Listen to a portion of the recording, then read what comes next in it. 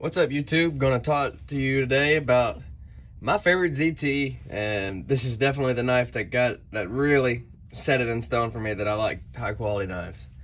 It is the ZT 0562. It's a Rick Hinderer design. And this is one of several that Kai made, because there's a few Kershaw Hinderer collaborations as well. But anyways, before this knife, you had the 0550, the 0560 and 61, and then you had the 66. The 66 was a smaller version of the 060. The 0560 was a pretty big knife. So was the 0550. And when this was introduced, this was the just right in the middle size. And it is damn near a perfect, flawless knife.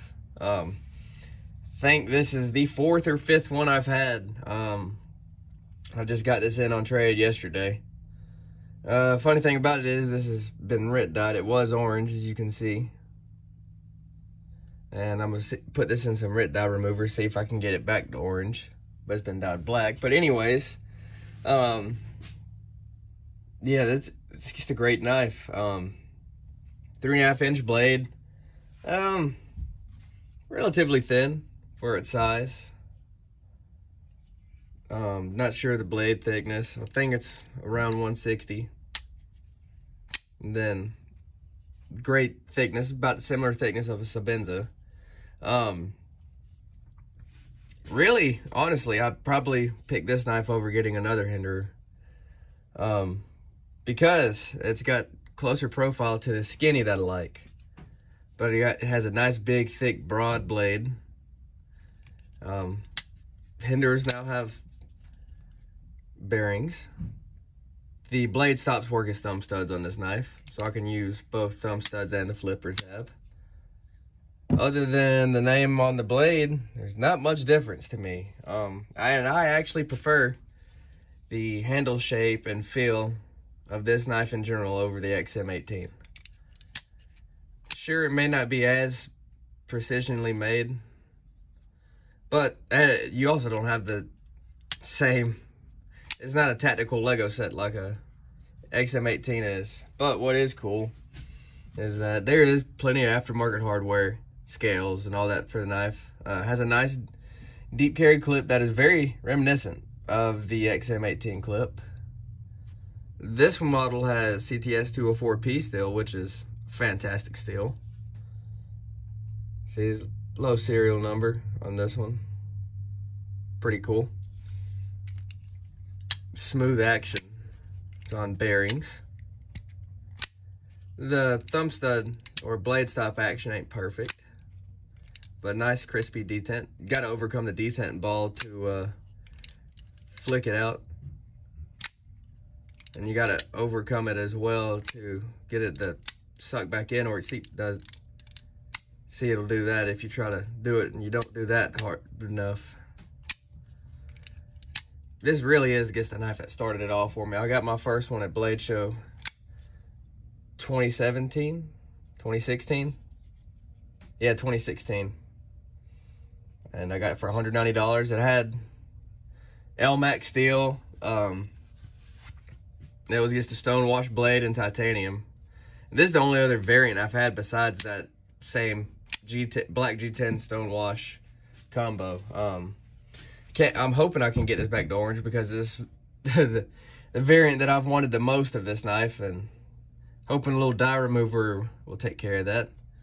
Up until the Gen 5, the XM18 didn't have lock bar stabilizer, so for a long time, in general, this knife was so close in design and materials and build that it almost was a better option than the XM18. And I still think, I'm still going to pick it, I think, over the XM18. I guess, it's a sentimental knife to me, I guess. It's a great knife. I mean, there's not a whole lot to say. There's been lots and lots of reviews on it. I just wanted to give my quick opinion. Yeah, I feel like this knife is like the paramilitary too. Even if you don't keep it forever, because I recently just got rid of my paramilitary too. Only time since early 2016 I haven't had one in my collection. It's kind of weird, but not really. But anyways, this is kind of a knife you need to at least experience once. For being a ZT and for being a more overbuilt knife compared to a lot of what's coming out now, this thing is fantastic. This era ZT, I think, is the best one.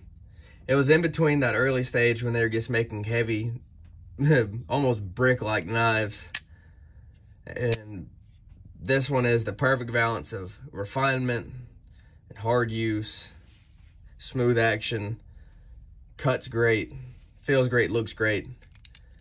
And I just feel ZT doesn't have that same kind of feel anymore.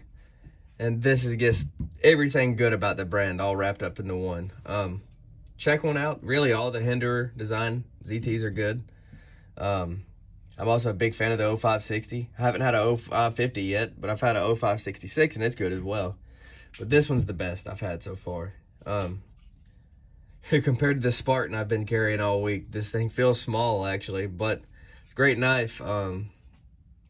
Not plagued with a bad lockup that ZT is notorious for. The spine is strong, tapping it. I've had some ZTs where you can just lightly touch it, the blade will fold. Not this one. It locks up great.